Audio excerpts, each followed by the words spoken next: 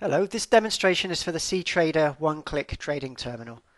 This terminal is a small widget that you can drag about the screen and execute trades with predefined risk. At the moment I've got a 1 minute chart open and I've dragged the CBOT onto the screen. So when you download the software it'll be a CBOT, you just drag it onto the chart and you click the play button. This one is a 15-day trial, so it just comes up and tells you that. Okay, and then what you'll see is a little widget window. Now we've got 7 different widgets that you can buy separately or buy all together as part of a package, like a collection. So you can just buy this as it is, and you can access all these here. At the end of the video, I'll show you how to watch another video and how to access the web page where you can find out more about all the other widgets. But this video is just for the OneClick trading terminal. Because we launched the CBOT on this chart, cTrader actually lock you off from changing the time frame. It's an inbuilt thing on the platform. We don't have any control of that. Best thing you can do is just open up another chart, in this case one here, and actually use this chart. Then you can change the time frame to anything you want, and you've got full access. The chart that you launched the CBOT from, you're kind of restricted. You can still trade from it, but you can't change the time frames. Okay, so we'll start off now by opening up the OneClick trading terminal. This is what you'll see. It's a very simple little widget screen you can drag around.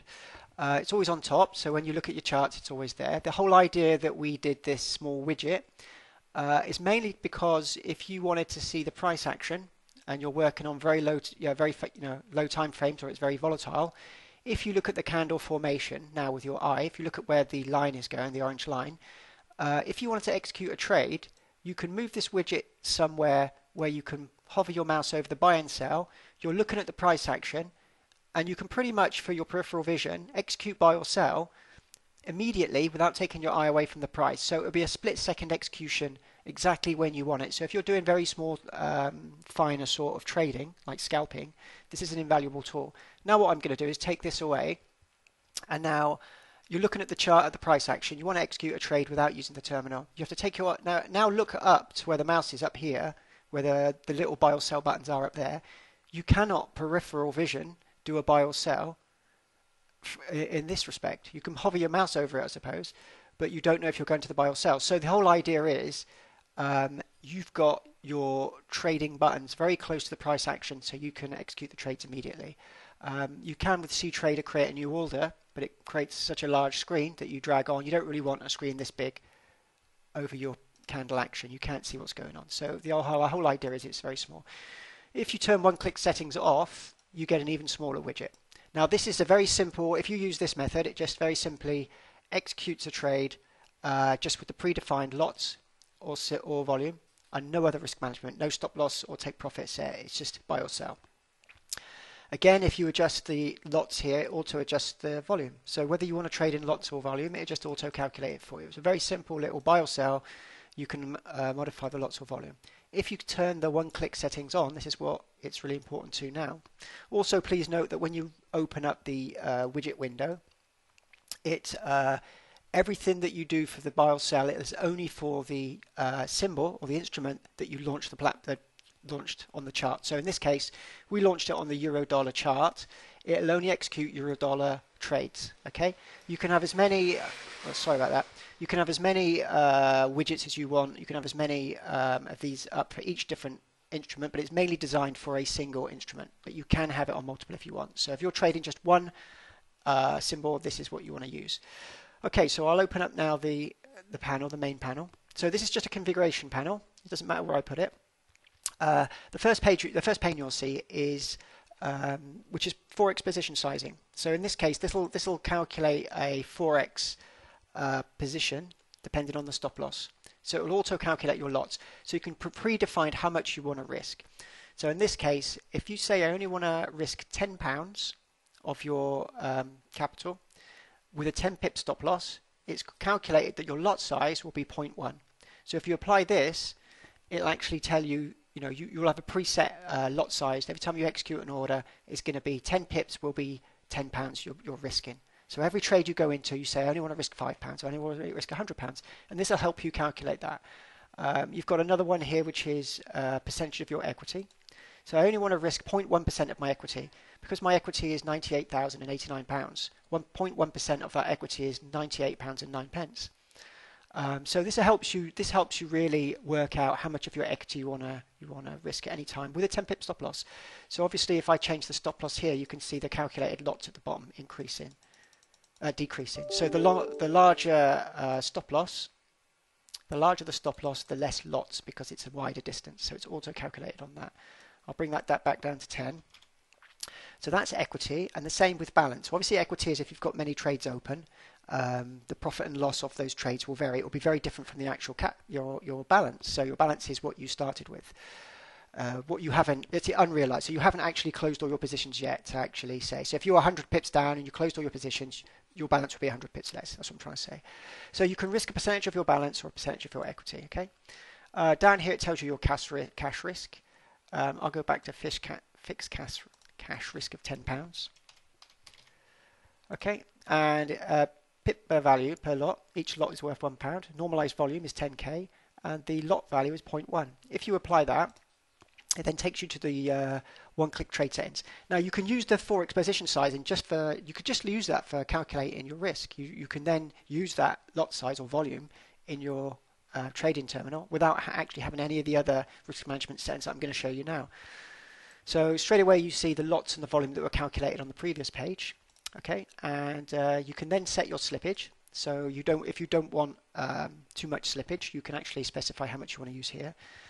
You can have max spread. So if you're trading rapidly and all of a sudden the spread goes up to say 5 pips, but you're trading on very tight stop loss of 5 pips or 4 pips, you'll be stopped out straight away. So you don't want to lose trades because there's a high spread. So you can prevent every time you're clicking, say you're doing rapid scalping, you can prevent your trades from being closed as soon as they're opened at loss because your spread's too high. Here you've got basic risk. What this means is every time you execute, if I save these settings and I just execute trades, you'll have every trade that you execute will have a 10 pip stop loss and a 10 pip take profit. You can obviously change these to what you want. That's the basic setting. Again, while I'm doing, and I'll tell you this later on actually. Okay, then you can attach a break-even stop loss. Okay, instead, what this does, it's saying that if you apply this, every time that the price gains 10 pips, it will actually move a stop loss to break even, and then you can add an additional number of pips. That's to cover commission charges or extra profit you want to take. If you set this to 0, it does it in 0.1 pip. You can move it as a 0.1 pip. If you set it to 0, it will just move to your entry point. Okay, so that's a useful break-even feature. Another one is attach a trailing stop. Okay, in this case it is, you can change this to what you want again. If the price has gained 20 pips, it will trail, I'm going to put 5 here, it will trail 5 pips below the price. Okay, I think it's a bid price for buy and sell and ask price for sell, whatever it is, whichever way around it is. So as the price increases, the stop loss will carry on trailing 5 pips below that price. If you gain 50 pips, it will be 55 pips below your price. As soon as it retraces the price 5 pips, it will close your stop. So it gains you maximum profits on a trailing stop in this feature of trailing stop. Okay. The last one here is set a take profit or stop loss to the last swing high and low. Okay. In this case, I'm on a 5-minute chart. Also, the last swing high and low will depend whether, if there is one being formed. So it will look at, what I'm trying to say is, it will look at the last time the price swung high, the last time the price swung low, and it will put if I did a buy order, it will put my take profit above the last swing high and my stop loss below the last swing low. So I'm just going to make sure, I'm going to do it on a 15-minute chart just to show you. You can do it on a 1-minute chart or anything you want. So if I do it I got to change this time frame to the time frame that you want to use on the chart. In this case, it's a 15-minute chart. So I set the last swing high and low to 15 minutes. I'm going to add 0.5 pips as extra. Let me just save these settings, and then I'm going to open a buy trade. Okay, there's a bit of a delay there. That wasn't me. That was actually just going to the broker. So what it's done there, the last time it swung high was here. The last time it swung low was here. So it's given a 15 pip take profit, 15 pips take profit, and 19 pips stop loss. So this will also work for the 1-minute time frame. Let me just close this. This will also work for the 1-minute time frame. And if I put 2 orders there and I execute, it's gone and executed 2 orders, both with the same take profit and stop loss. Okay, I'll close those again. You can go up to 100 orders. So it'll do asynchronously. It'll submit all at the same time to the broker, 100 orders to be filled. They will be filled at different times, but this will allow you to do multiple orders at the same time. Let me go back to the configuration panel again. So on the configuration panel, OneClick trade settings. So let me just try that. Again, it'll work for a 1 minute time frame if you had a 1 minute time frame. Let me just go down. So again, if it's a bit messy and there is no predefined last stop high or last stop low, what it will do, it will actually revert to your basic stop loss and take profit, okay, as a fallback. So that when you execute a trade, it will just do your basic stop loss and take profit if one hasn't been formed, because there are cases where the last swing high and last swing low hasn't been formed because the price is above the last swing high, for example. But mostly it will actually do it for you. So I'll go back to the 15-minute chart. And what I want to talk about now is the stealth mode. Now it has built-in stealth mode, which means that if you turn this on, the little stealth icon comes up. If I do basic risk, 10 pip stop loss, 10 pip take profit. If I execute an order now, it's going to execute 2 orders, but it's not going to actually submit to the broker the stop loss and take profit. It's going to hold it in a place in memory as also on your machine, so that if this crashed and restarted, it will actually take over your stealth orders. It has some redundancy built in, okay, but this needs to be running for your stealth orders to be running. So if I click buy now, oh, I got save settings. If I click buy, okay, what it's done, it's now done 2 stealth orders with 10 pip stop loss, 10 pip take profit. But as far as the broker is concerned, you don't have a take profit and stop loss. If you want to see your stealth orders, if you just click on this icon here, these are your stealth orders. So your take profit is 1.154. So if I just draw a line, and it's 1.15427. Okay, if I OK that, now that is 10 pips above your price. Okay, so you can see that it's actually got the correct values for the take profit and stop loss. Down here you can see that it hasn't set them. So in memory it's running. If, like I said, if you close this terminal completely and restarted it, it will remember. I'll just show you now. So I'll do just quickly show you. So if I closed, it tells you the stealth orders running. I'm actually closing the application completely down. Terminal's shut down, okay? If I start it again, and I open this, and then I open up the stealth orders. Stealth orders are still there. Okay. Once the position closes, obviously this comes out of the stealth order list. If you no longer want to run a stealth order, you can just remove protection by clicking on this. Do you want to remove stealth order? Yes. And you can also close the position. So you have the option to close the position. I want to close the position, and it's closed the position. Okay. Oh, because there was 2 positions open. That's why. Okay. So the next thing I want to show you is this. So that's stealth order for the basic risk. The next thing you can do is a stealth order for the take profit and stop loss of the last swing high and low. So as we saw last time it set, let me just show you the last swing high and low again without a stop loss. So I'm going to do 1 order now. Oh, I've got to save that. This would be last swing high and low. And as you can see where the lines have gone for the last swing high and low, above this point and below this point, okay? Just let me close this and go back to the settings. And now I'm going to do it on stealth mode. So this would do the last swing high, last swing low on stealth mode. So again, it's executed the order, but you cannot see the take profit and stop loss at the bottom here. If I open up the stealth order panel, you can now see the take profit. Stop loss is 15142. Let me just draw a line, and you should see that it's in the correct place.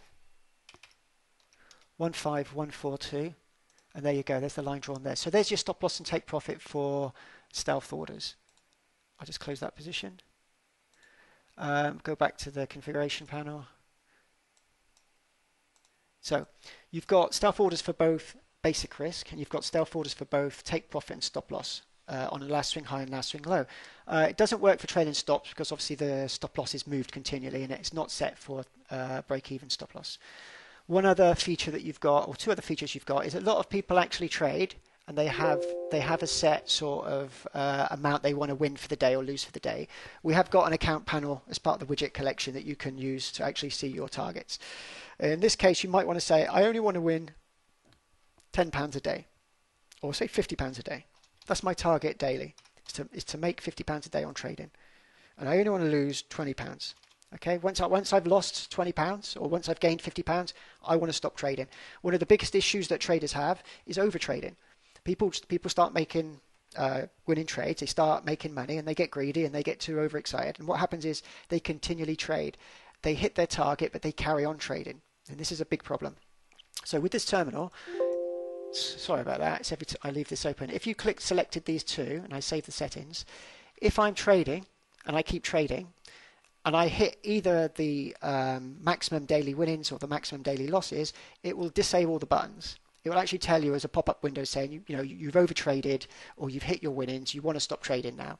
And it will actually stop you from clicking on these buttons. The only way to restart it is to close the application completely and restart the application, okay?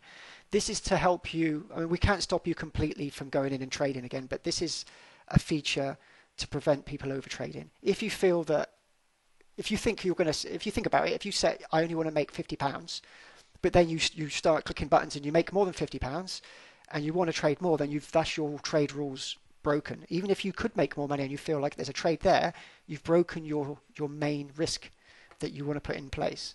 Okay, so this is there. There is no way out of it. It is to prevent you from doing that, and you can always turn it off. Okay. There are other features on it. I'll just quickly show you at the end of this video. I'm going to show you the profit and loss panel. Let me just put an order in. You can see it coming up. You've got the profit and loss panel. It tells you how many buyers, how many sellers, all the details you need to know, the spread. You've got a volatility panel. This tells you the current volatility. You can have a sound alert if it goes above a certain value. And you can adjust these settings here. Oops.